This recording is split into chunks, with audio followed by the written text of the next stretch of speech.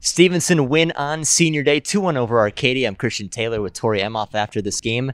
A flair for the dramatic yet again. How did this team end up pulling it off and now in overtime, regular overtime tonight? Yeah, luckily, thankfully it was in regular overtime. A regular win would be nice one of these days, but a win is a win. We'll take it.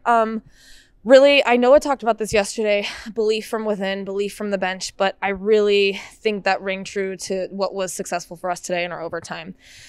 You know, we talked a lot about having a possessive and a poised game in our overtime, making sure that we're being patient in the defensive zone and in the offensive zone. So we were working really hard to make sure anytime we were letting that puck off our stick, we had, a really great scoring opportunity, no sticks in our passing lanes, and we were just really trying to be responsible with the puck, and I think it worked out for us. How about the goalkeeping this weekend? I mean, Olivia was great last night, and how about Ainsley tonight making some big saves? Yeah, huge saves. I mean, she 100% allowed us to stay in that game.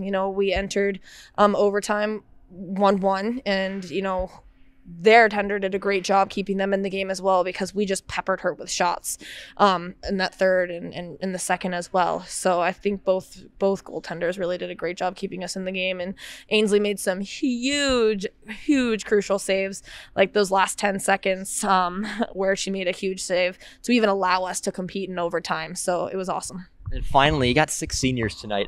Trinity Barkless, Brianna Crossan, Elizabeth Gaudreau, Allie Gibson, who scored the winner, Nikki Kendrick, Paige Sullivan. What have they meant not only to this team this year, but really their entire careers? I mean, literally everything. Like, in senior class, they always carry a lot of weight. And but this one, they have really contributed to not just what we're doing in this program here, but the history, of our program. And they've really, stayed united. They were my first group that I came in and coached with. And they've done a really good job, leading their group to success and setting the example on and off the ice. And this is going to be a big loss for us losing this group, but they're going to do great in their futures.